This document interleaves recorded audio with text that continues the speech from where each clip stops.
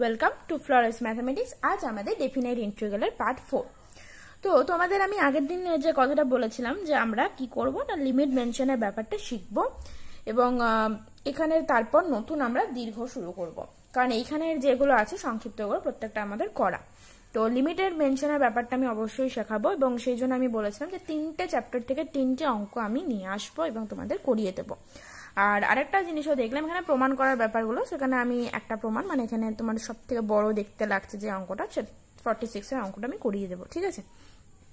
আচ্ছা, তো আমি প্রথম একদম চ্যাপ্টার মধ্যে মনে করে দেখো চ্যাপ্টার 6, আমি কি বলছিলাম চ্যাপ্টার 6, চ্যাপ্টার 7, চ্যাপ্টার 8, এই 3টে চ্যাপ্টার জুড়ে এখানে অঙ্কগুলো আছে। তো চ্যাপ্টার 6 এর রিলেটেড অঙ্ক একদম তোমার সংক্ষিপ্ত 26-এর ডুয়েটটা, ঠিক? 0 to a দিয়েছে দেখো না, x into root under a square minus x square divided by a square plus x square dx, তার ইন্টিগ্রেশন লিমিট কি না 0 to a দিয়েছে, ঠিক? তাহলে এই অঙ্ক আমি করাবো প্রথমেই। আচ্ছা, 26-এর এক একটা, এটা কোন চ্যাপ্টার রিলেটেড হচ্ছে না মেথড অফ সাবস্টিটিউশন রিলেটেড, তাই তো? আচ্ছা,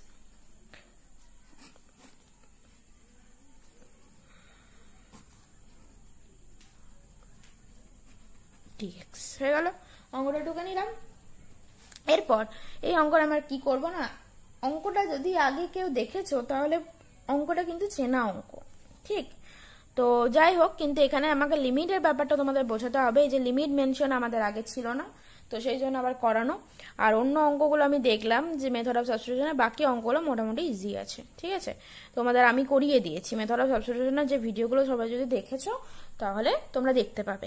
আচ্ছা, তো এখানে আমরা কি করব না, এক্স স্কোয়ার ইকুয়াল টু আমরা ধরে নেবো এ স্কোয়ার কস 2 থিটা, ঠিক? এ স্কোয়ার কস 2 থিটা ধরে নেওয়ার পর আমরা কি করি না ডিফারেন্সিয়াল বার করি। তাহলে 2x dx ইকুয়াল টু কি আছে দেখো না, এখানে এ স্কোয়ার কস থিটার ইয়ে কি হয়ে থাকে মাইনাস সাইন থিটা হয়, তো মাইনাস সাইন থিটা, কিন্তু এখানে আছে 2 থিটা, তাহলে মাইনাস আসছে, তাহলে আসছে কত দেখো সাইন 2 থিটা ইন্টু একটা থাকবে 2 থাকবে, তাই তো? তাহলে ইন্টু 2 একটা থাকবে ডি থিটা, তাই তো?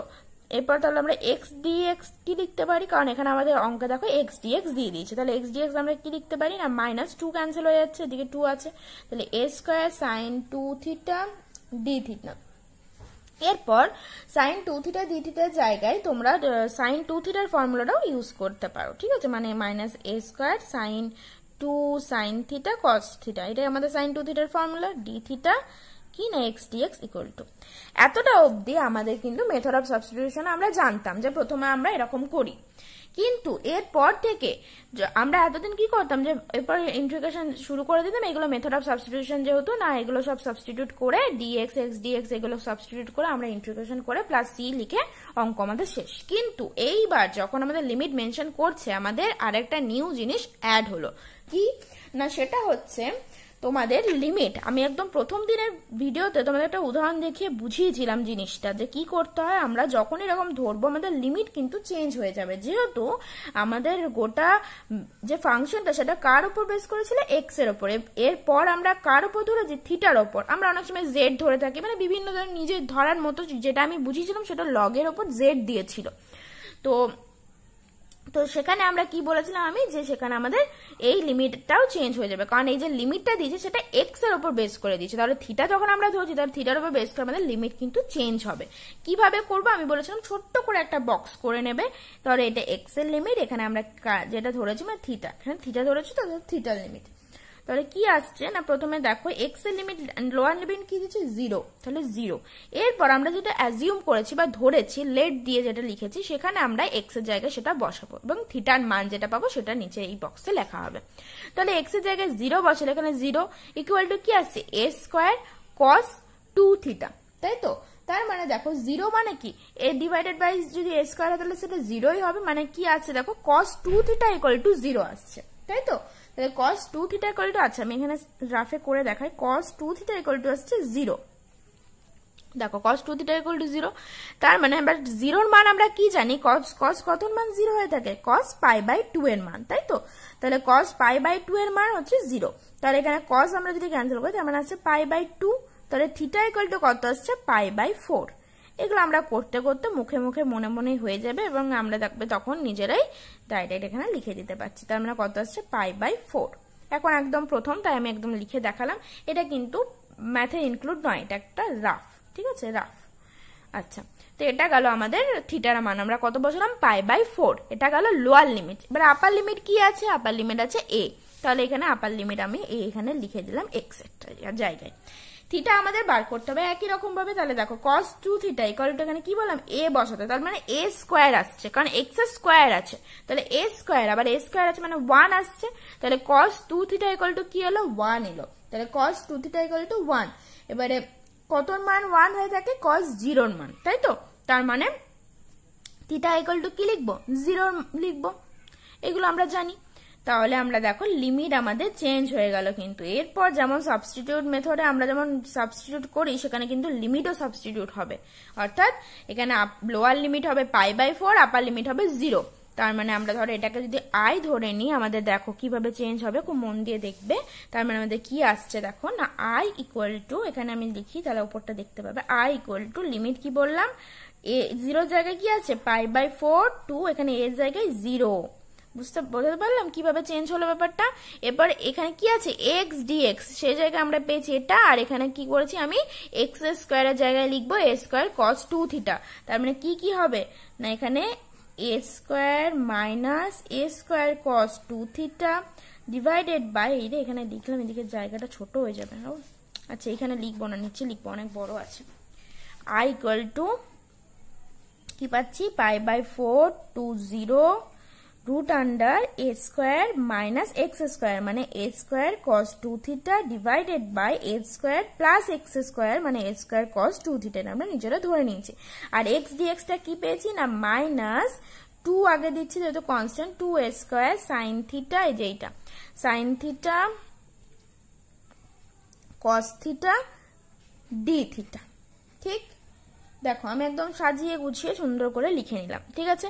এরপর দেখো এখানে a স্কয়ার, এই রুটের ভেতরের দিকে লক্ষ্য করো, দেখো a স্কয়ার কিন্তু কমন চলে আসে, তার মানে a স্কয়ার আমাদের চলে গেল। তার মানে কি থাকছে, 1 minus cos 2 theta divided by 1 plus cos 2 theta. 11 এর ফর্মুলা মনে করো, যেটা আমাদের 12 এ অনেক কাজে লেগেছে। 1 মাইনাস cos 2 থিটা মানে কি হয়, 2 sin স্কয়ার থিটা, ঠিক। আর 1 প্লাস cos 2 থিটা মানে 2 cos স্কয়ার থিটা। আবার 2 কি হচ্ছে, ক্যান্সেল হচ্ছে। একটু কিন্তু মুখে মুখে আমাদের মনে মনে করতে হবে, নয়তো প্রত্যেকটা লাইন লিখতে গেলে প্রচুর বড় হয়ে যাবে। তাহলে 2 ক্যান্সেল থাকছে, কি থাকছে, root under sin square theta divided by cos square theta. That means root উঠে গেলে কি থাকবে, sin theta divided by cos theta.